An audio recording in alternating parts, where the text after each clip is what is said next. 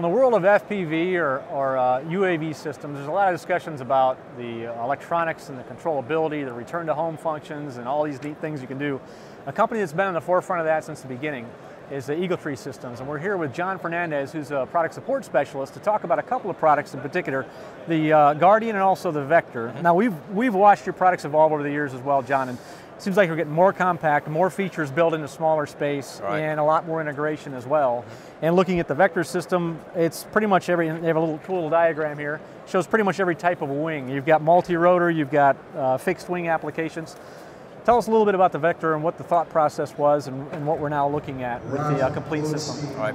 Well, we took some of our best technology from all of our products and put it into this. We have technology from the OSD Pro, the data recorder, the Guardian stabilizer all in one, and then we added a lot of new features to it.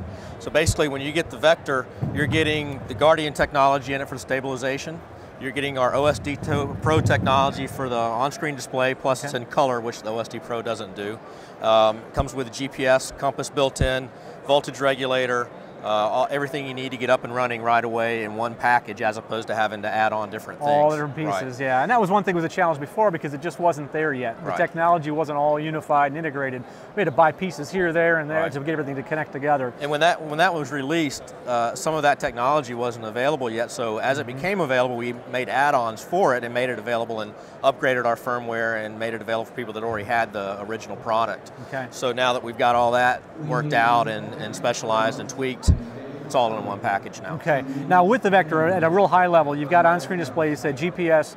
As far as capabilities, return to home, a lot of more autonomous functions built into the Vector than what you've previously carried? Well, a big difference is that it does support multi-rotor, which the OSD Pro data logger did not, or the E-logger. But it does support multi-rotor or fixed wing right out of the package. And there's a lot of configurability for that. For your return to home, for example, you can set the parameters you want it to return to home at.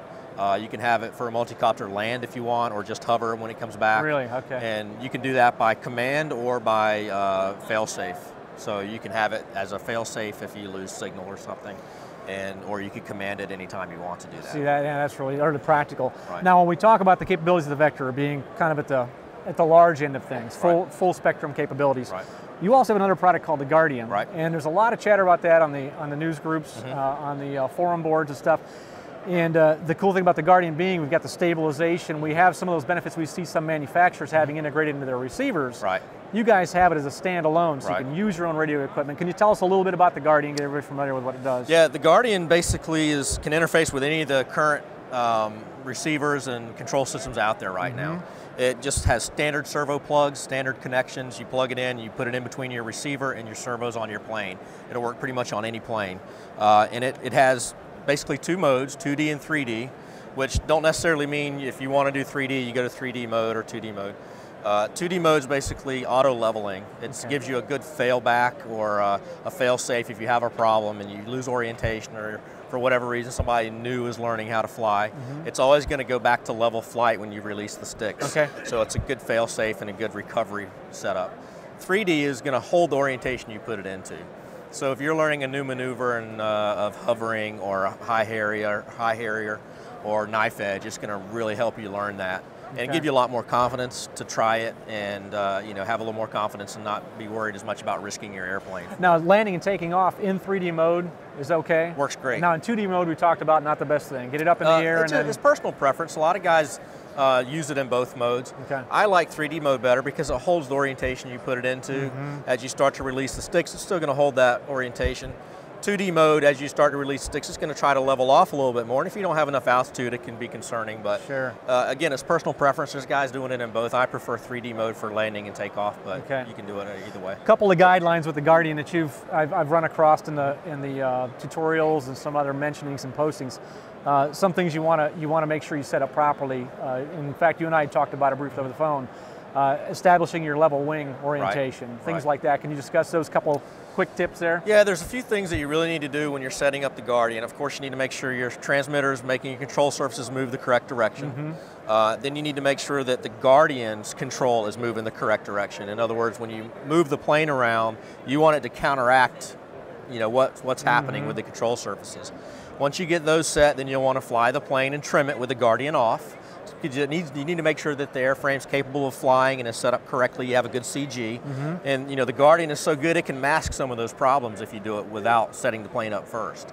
So you get the CG right, fly the plane, trim it, you bring it down, then you set level flight, you put the plane level, and there's a mode switch operation that you do that teaches the Guardian, okay, that's level flight and that's the trim that needs to be in it, normal flying. After that, then you're just going to work on flying it with the different gain settings and get it so you don't have too much gain, and make sure that's tuned correctly for the type of flying you're going to do. After that, you don't have to do that every time. That's done. You shouldn't have to reset level flight or trims unless you make a change to the airframe. So that's pretty much done for the rest of your flying. A couple of things I had asked you when I originally checked into the Guardian.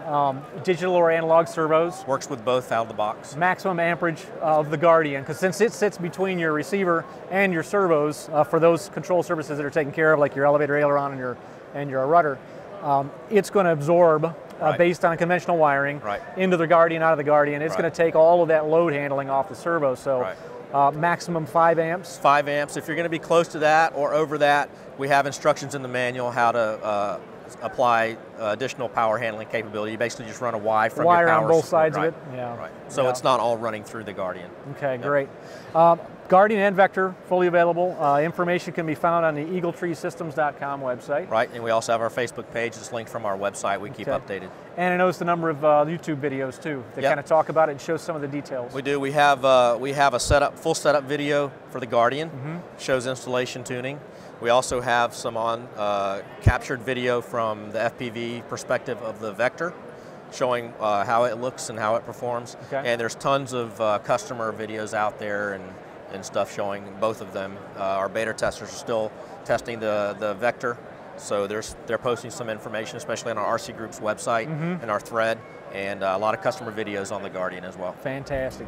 Well, thanks a lot, John. I appreciate it. As always, you guys seem to be coming out with more and more interesting products in that FPV on-screen display arena. So, and seeing it minimized and simplified for us is great. Yep, and we're already working on the next best thing. Yeah, so I'm sure you are. Stay tuned. Thanks a lot.